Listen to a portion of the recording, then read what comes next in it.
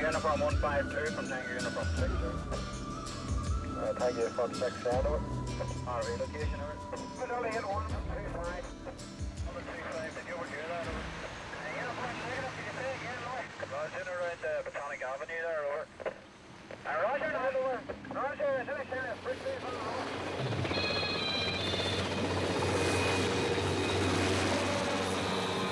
A policeman's been killed as his car was blown apart by a bomb in Lisburn's busy Sloane Street, and a UDR soldier's been shot dead outside a shoe shop at the park centre of Belfast.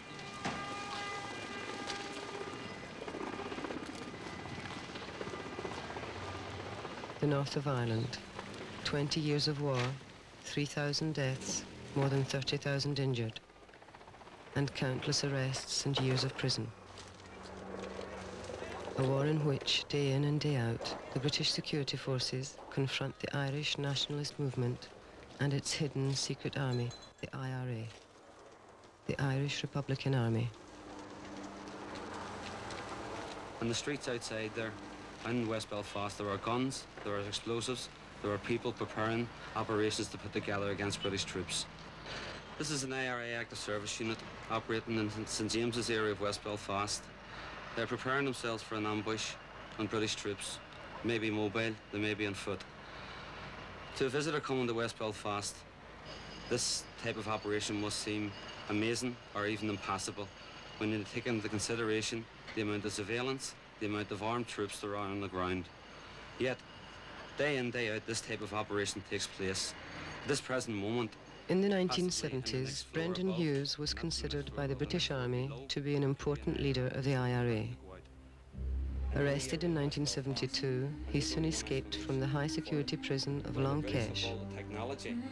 Recaptured in 1973, he has spent 13 years in prison. The best will in the world cannot stop what is happening here because they do not have the minds of the people.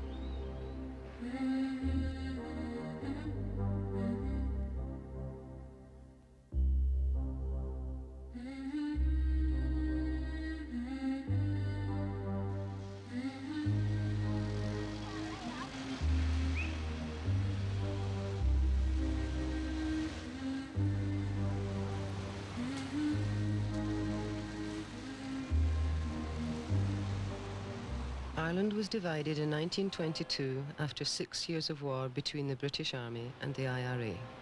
In national elections at that time, the Irish voted overwhelmingly in favour of independence. What followed was a compromise in which London agreed to withdraw from the 26 counties of Southern Ireland.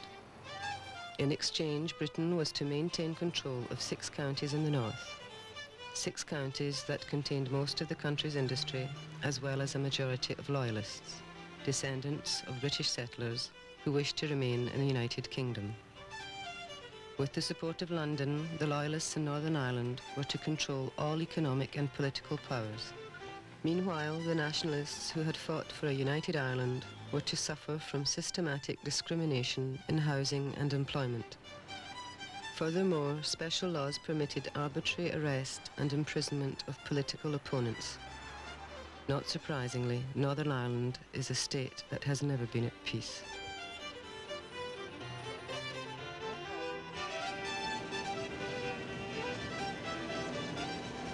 Flashpoint area we do have here, along here, this is a lot of shooting takes place along this area here. So we've always to be very careful when patrolling in this particular area. Papa 70, Roger. You may notice the special protected glass we have in our vehicles here. These are actually built up to help to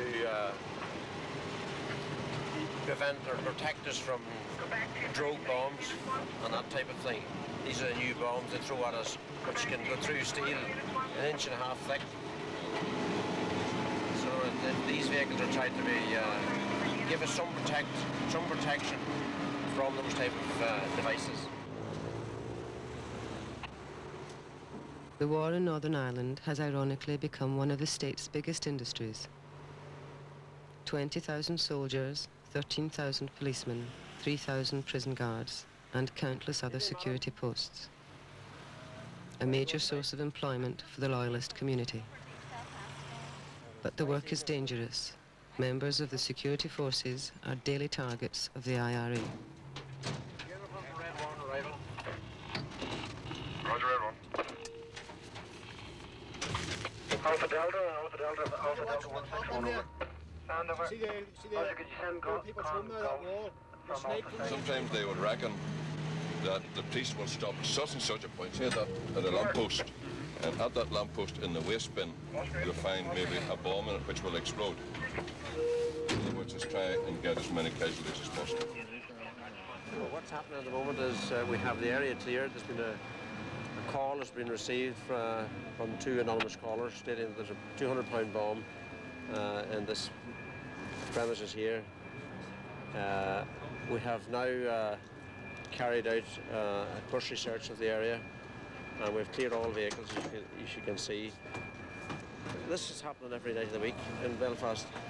It's one of these things which we've come to live with. If you can see now how quickly we got here, and we're able to clear areas in the shortest possible time, therefore, if a bomb does go off, to minimise injury.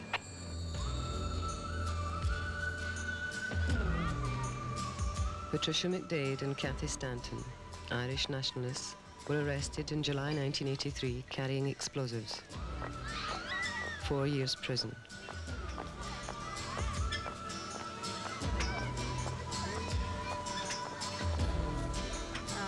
Explosives and box timers. And they were on us and put us down, and then the jeeps came and waited a while, and then there was 2 other guards caught round the house, round the street we came out of, and they brought us round now and lifted them and then brought us to Wimborne Barracks, and then from there on to Castlereagh. So they did. I think the peelers were more nervous than we were. They were shaking.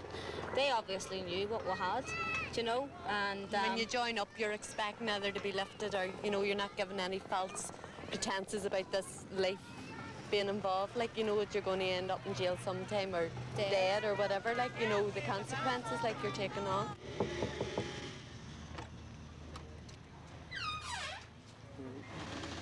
These are the bullet holes. They were fired on an upward angle because obvious whoever knew who done it knew the size of Britain. So they fired upward. As you can see, the strike marks up here and here.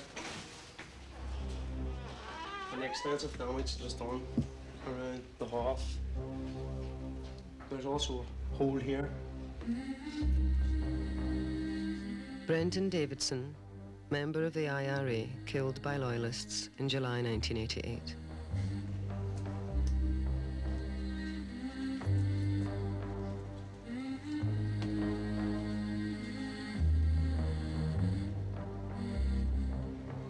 Before Brendan got the door open, the gunmen opened fire.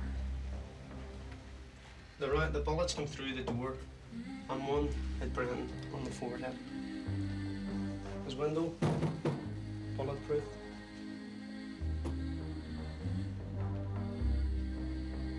The gunmen obviously not ever been in the flat before, knowing that there must have been collusion with the security forces on this point.